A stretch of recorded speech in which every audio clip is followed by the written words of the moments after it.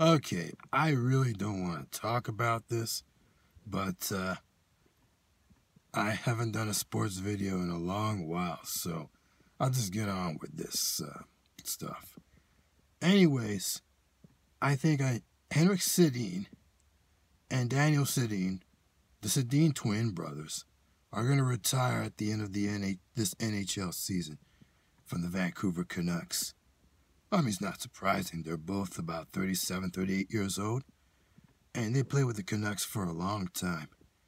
And both of them participated in the Winter Olympics, one winning a gold medal or winning 2 gold medals, and the other winning a silver medal recently at Sochi 2014.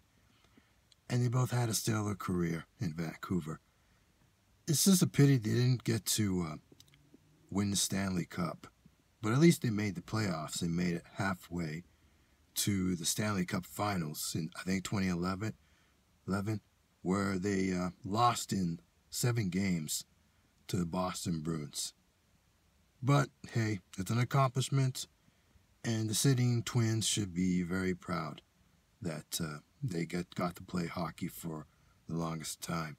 Because not many people can make the NHL, and not many people have been able to play for longer periods of time in the NHL due to injuries. And they did get injuries. I don't know which ones, but they played longer for a long time.